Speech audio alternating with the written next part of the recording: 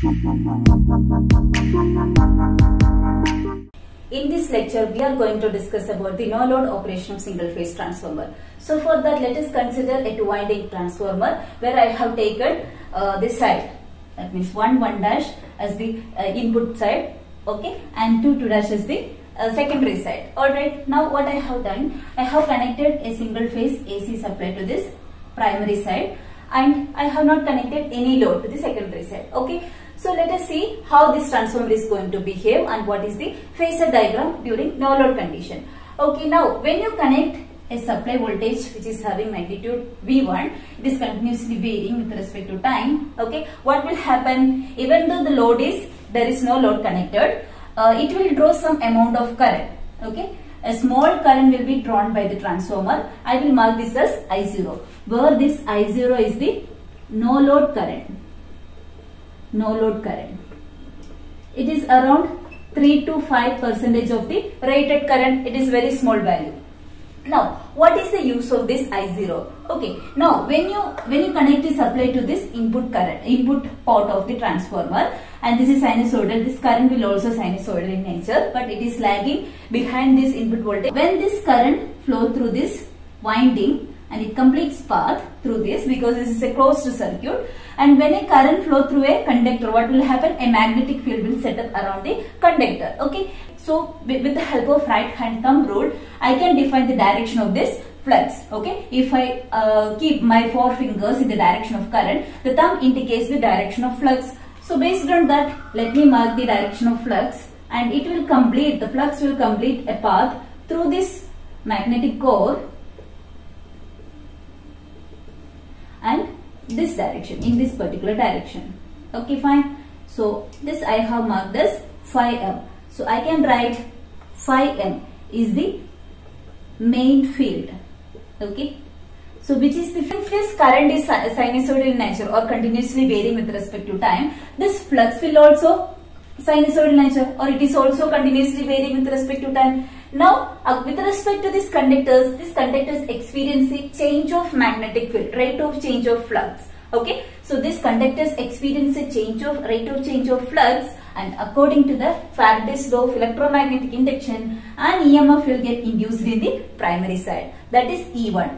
And also, okay, so E1 is the self-induced EMF because the EMF which is induced in the primary because of the change of current, its own current, right? So E1 is a self-induced EMF. Now you can see this secondary winding which is having N2 number of turns.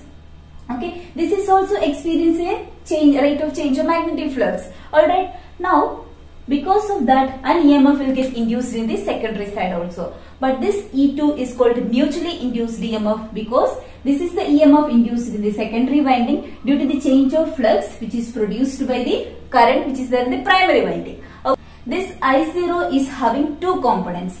First one is I mu and second one is IC. Okay, I mu is the magnetizing component of this no load current which is used to set up this magnetic flux phi m. Okay, so this phi m is due to this Im.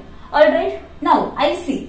IC is the core loss component. Because of this varying flux which is set up in this core, it two losses are there associated with this core, that is hysteresis loss and eddy current loss. And this no load current has to supply this I mu and IC. Okay, fine. So I can write I0 is the vector sum of I mu and IC. Alright, now if you draw the phasor diagram during no load condition, how it will be? So let me draw this V1.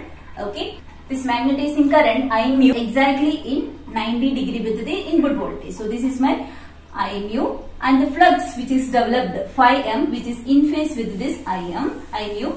Okay, and this core loss component IC which is in phase with the voltage. Okay, so this is IC. Alright, and then if I take the vector sum of these two,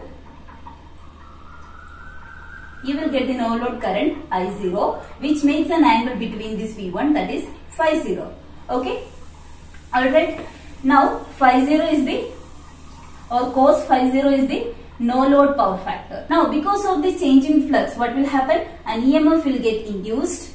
Okay, E1 and E2 both will develop, which is 180 degree phase apart with respect to V1. The EMF induced in the primary winding will oppose the cause. What is the cause of this I0? What is the cause of this I0? Because of the supply voltage V1. This E1 and E2, okay, this E1 and E2, which is 180 degree, which is opposing, okay, which is opposing the input voltage, okay. And E1, E2 will come in phase, and magnitude will be different with respect to stepping up the voltage or stepping down the voltage. Now, this is the phasor diagram during no load operation. Now, you can see this makes an angle phi 0. If I consider this right angle triangle, okay, and if I write cos phi 0, okay, if I write cos phi 0, it is adjacent side divided by hypotenuse, which is I0. I can write IC equal to I0 cos phi 0. Okay. Similarly, if I write, this is equation 1, and if I write sin phi 0, which is equal to opposite side, which is nothing but I mu. Okay, opposite side I mu, which is similar to here. Okay. So I mu divided by hypotenuse, that is I0. So I can write I mu is equal to I0 sin phi 0. Alright. Now you can see always this I mu will be greater than IC. That means the no load power factor will always poor. That means poor no load power factor. Okay, single phase transformer is having poor no load power factor. The core loss. Okay, so I can write the core loss W0 equal to V0 I0 into cos phi 0. Okay, the voltage, no load voltage, no load current, and the cosine of the angle between these two. Okay, so this is V0 I0 cos phi. This is called iron loss or core loss. Okay, so this is all about the no load operation of a single phase transformer.